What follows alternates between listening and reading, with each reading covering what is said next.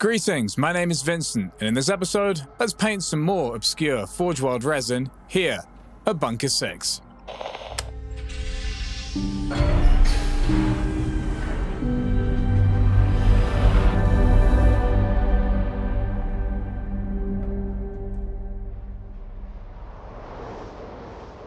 The models will be painted as closely as possible to the original box art seen here.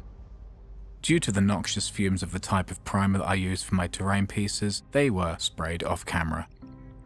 The first thing I wanted to do was add some tonal differences to the concrete, so I just added a slightly darker grey directly over the top of the grey primer. Once the darker tone was finished, I moved on to doing the complete opposite, which was a light dry brush. Bearing in mind all of these layers are going to be covered in an oil wash, so theoretically this is a pre-highlight before a shade goes over the top, but it is a transparent shade and a majority of that oil wash will be rubbed off, so these shades and highlights will cut through. Then I just added the very simple step of a base color to all of the rivets surrounding the barricade. This was as much painting as I wanted to do before I covered all of this with an oil wash. So before you do an oil wash, you're going to have to lay down some gloss varnish, or in this case semi-gloss varnish, to seal all of your previous work in place before adding any oils. The most important thing to consider when doing oil washes is the consistency of the oils to the thinners that you're going to be using. I like to try and do a 70-30 mix, and making sure that I don't put so much oil on that there's a lot pooling in places that will take a very long time to dry. The oil washes on all of the models were applied light enough that with just a little bit of hair drying I managed to get all of them dry within about 20 minutes each, which is fantastic, which means I could just carry on working straight over the top of the oil wash. The next stage was to do the cleanup of the oil wash. Now you can use different tools, you can use brushes, you can use sponges, you can use Q-tips, and I do use a variety of these tools as I go through the video. The tool that you use depends on the kind of finish and effect that you want from the oils being removed, and also just in case you've got like a tight spot or something like that, maybe you can't use a sponge and you'll have to use something more narrow like a paintbrush. But the wonderful thing about doing these oil washes is it's so flexible. If you make a mistake, you just reapply the oil and try it again. You can do this as many times as you want. Once I was happy with the cleanup of the oils, I moved on to sealing all of that work with a matte varnish. Bringing down that sheen and luster of the oils makes everything sit back in its place and look much more natural. The oil wash, of course, was to create a nice amount of depth, add some grime and dirt in all of the crevices. Problem is, that dulls down the entire model, so now we've got to go back in and start adding some additional highlights here and there to bring up some of the bright end of the saturation and make things have a bit more energy again. The reason why I'm doing the highlights with edge highlighting rather than with dry brushing is because I don't want the dry brushing to go over the rivets I've painted. I've got a lot more control with edge highlighting. Admittedly, I'm not going to have the same amount of texture as you get with dry brushing, but I think that's a good trade-off considering there's already quite a lot of texture present under the oil washes from earlier steps.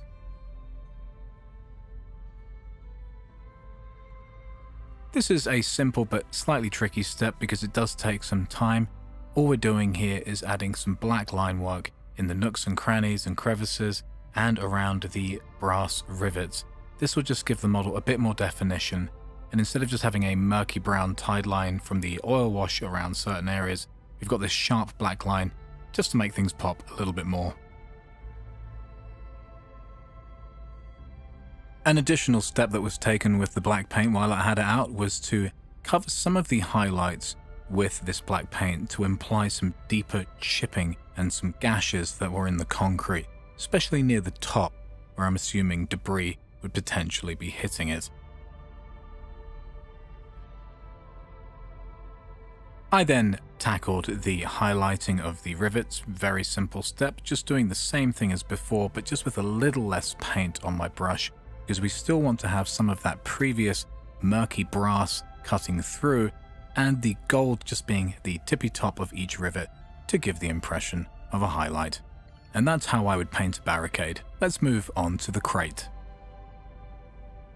If we're going to recreate the rusty finish of the crate from the box art, we first need to lay down some colors that imply rust. We're going to be using a chipping medium, and the way that works is you're going to have to put down some base colors first before applying the chipping medium. So let's go with Rhinoxide.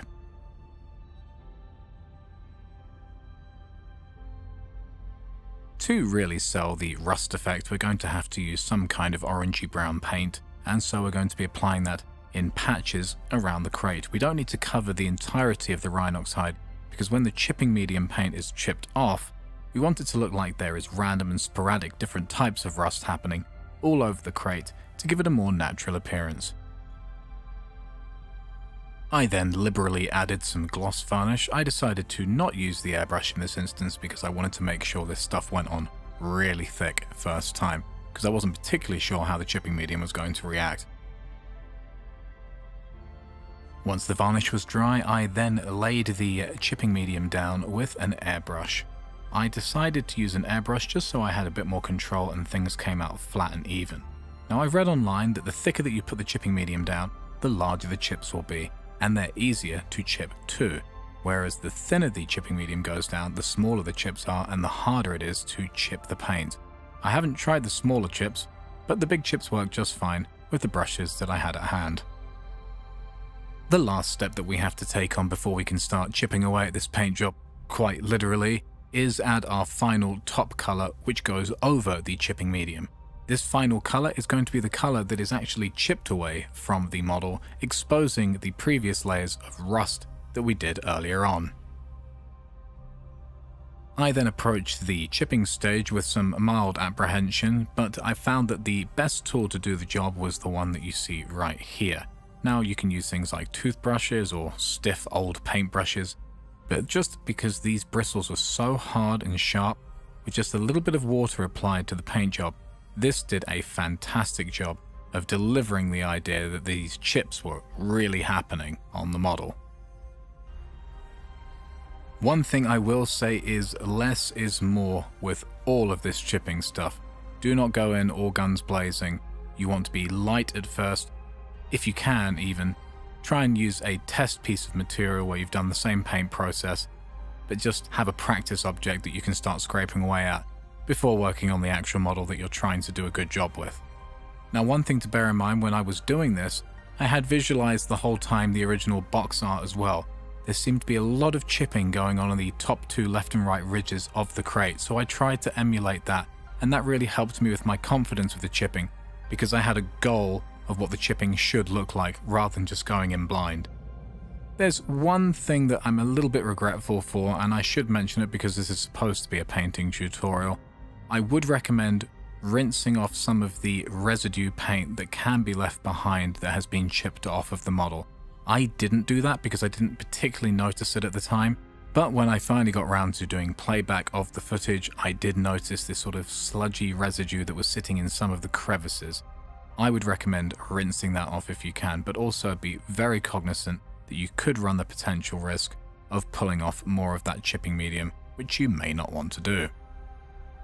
Once the model had finished drying, due to the moisture that was having to be added to activate the chipping medium, the model was sealed with ultra matte varnish.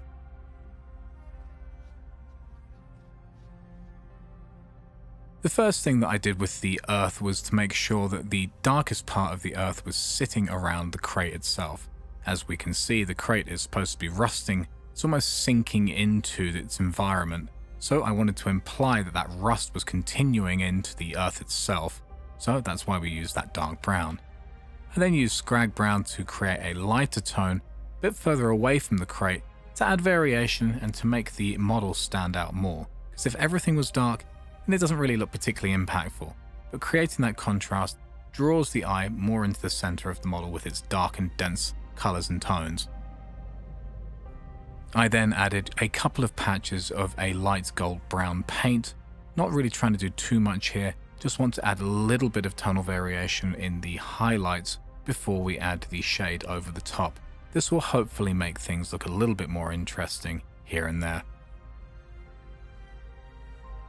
Now let's zoom into some of the junk and detritus that is spilling out of this dilapidated crate.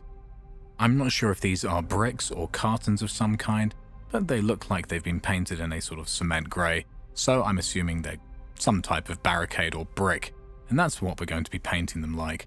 The only thing I wanted to do before we moved on to painting the grey tones and the metallic barrel was blocking everything out in black paint first. There's two reasons for that. One, I really do prefer having greys and stuff being painted up from a black layer, and secondly, I also just wanted to make sure that I had some of those black parts already blocked in, so I didn't have to add them later around the greys. I knew that I was going to be wanting to cover all of this stuff in Agrax Earthshade a little bit further down the road, so I wanted to add some blue tones rather than just going straight in with grey, just so there was a teeny bit more visual interest in the otherwise dull grey bricks that are falling out of the crate. It's very subtle, barely noticeable, but to me it just made me feel a little bit more satisfied than just only going in with a grey and a highlight. Once the bricks were finished, I then just painted the barrel at the back the silver colour that appeared in the box art. Now this was a very satisfying step because this Agrax Earthshade is going to make sure that the inside of the crate and the ground feel as one rather than two separate entities. I even added some of the Agrax Earthshade in over the top of the crate just to add a little bit more cohesion between everything as well. I just wanted to bring the barrel back out a little bit by adding some highlight to it, just so it didn't feel like it completely disappeared after the Agrax Earthshade wash. Now you don't have to do this step if you want to completely emulate the box art, but I just like to add my own little touch here and there sometimes. All I've done is split an Army Painter Wasteland tuft in half with a pair of scissors and added the two split halves in a couple of different places on the model. This is just to make the crate feel like it's really settled into its environment and just a little bit more realistic.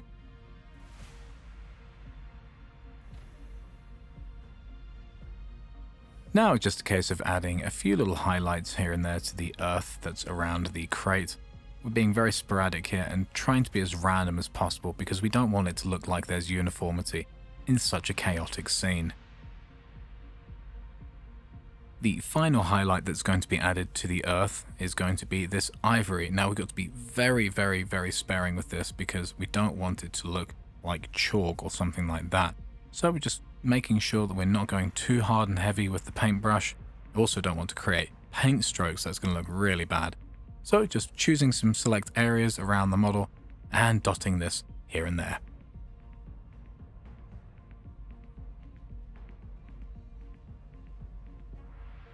One thing that felt very appropriate for this particular model was adding some rust pigment, so I've pulled out some very specific rust pigment that's called Fresh Rust and just applied it very sparingly here and there, and I think this really is the final step that sells the idea that this crate has crashed and rusted in this big pile of dirt over many years.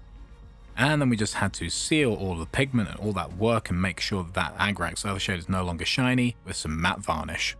With the crate finished, I turned my attention to the turbine. This is quite an interesting model, and I'm actually using it as some kind of a roundabout on my actual board, rather than a piece of factory equipment, because it looks quite nice. Now this is going to be quite similar to how we painted the barricade. We're going to be doing some highlights and some shading before we lay down the oil wash. These things are going to cut through the oil wash later on, so let's get on with that. We're going to be doing the soot and dust build-up with this London Grey first, just to give the idea that obviously this has been sitting in a dusty, murky environment. Then we're going to be adding some highlights to add some tonal variation to this otherwise quite grey model.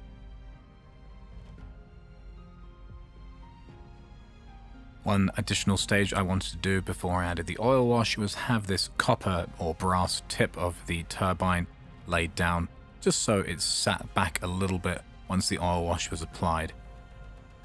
And before we add the oil wash, as always, we've got to seal the previous work first.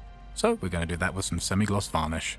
Unlike the barricade, this turbine had plenty of little places where the oil could accumulate, so I had to be very cognizant of how I was applying the oil, making sure that I wasn't leaving too much left in the corners. The cleanup phase was the longest phase of this paint job, which is ironic because I'm not painting anything at this point. But the most important thing with something like this, which is a very symmetrical object, is to make sure that all the cleanup is even. If things don't look particularly even, it can look immediately disjointed and sort of take you out of the immersion of the object. So when I cleaned up one area, I made sure that all the other areas matched. Now there were some really tricky parts that I couldn't really do very well, such as the archways on the edge of the model, because I couldn't get a cotton bud in there or a sponge, so I actually ended up having to go in with a paintbrush and some thinners. You can see that I'm getting some of the oil out here, but otherwise, apart from the stuff in the middle of the arches, nothing else was coming out. So you have to be patient, take your time, and not just ram your Q-tip into a model. Sometimes you have to just bite the bullet and pull out the paintbrush and do it the long and hard way. Now the Q-tip is very useful for flat areas like this. I just had to make sure that I didn't go too crazy with my thinners, because if I have too many thinners down on the model, then you're going to start dislodging oil where you actually want to keep it. My apologies, I did not record myself spraying the model in ultra matte varnish, but I'm sure you can fill in the gaps there. But as you can see, what I'm doing next is focusing in on this brown rim that's sitting at the bottom of the turbine that is very, very brown in the original box art as well. So we're just going to emulate that with a few different brown tones. And just to give it a little bit of uniformity and pull all those different brown tones together, we're going to add a filter of Agrax Earthshade. Now this is a step that definitely wasn't done on the original artwork, but I preferred my version because I wanted it to look a little bit more dirty and rugged around the edges. Just to bring a bit more vibrance and texture back to the turbine, we're going in with a little bit of dry brush with the ivory paint. We're not going pure white. I don't really like to go pure white anymore these days. Ivory is such a nice, subtle version of white. It does the same job, but it doesn't stand out compared to the rest of the paint job. Especially when you have something that's murky and dirty like this, you don't want to go too bright and make things look unrealistically clean. One of the more simple jobs was to go around and paint all of the rivets on this turbine. Just make sure that the paint is running off of the paintbrush smoothly, and don't press down too hard, otherwise you're going to have gold paint where you don't want it. One of the simplest tasks on the paint job was followed up by one of the most irritating parts of the paint job, which was going around all of the areas that required some brown line work. Now, it doesn't sound like too much of an issue, and as you can see, doing this cone is just one straight line, but doing all of the rivets can be a real pain. But one thing I learned recently that changed this a little bit for me was if you apply a little bit of moisture around the rivet, then paint onto that moistened surface, you do get a little bit of capillary action, and the paint will flow a little bit easier around said rivets. I've just always had an issue painting tight circles like this. I always end up making mistakes and going off outside of where I need to be painting, but that moisture technique definitely helped me somewhat, and it may help you too. And once the final gold highlights were added, the model was complete.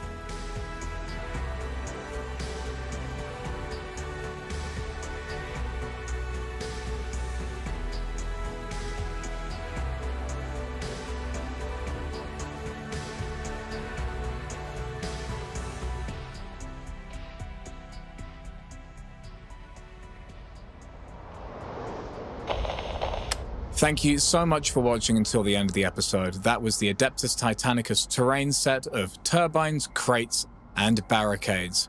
We have one more set to get through in the form of silos, and I'll be doing that in the next episode. If you learned something, maybe consider subscribing if you're new here. And if you're already subscribed, thank you so much for your ongoing support. Much appreciated. And until next time, I'm Vincent, signing off from here at Bunker 6.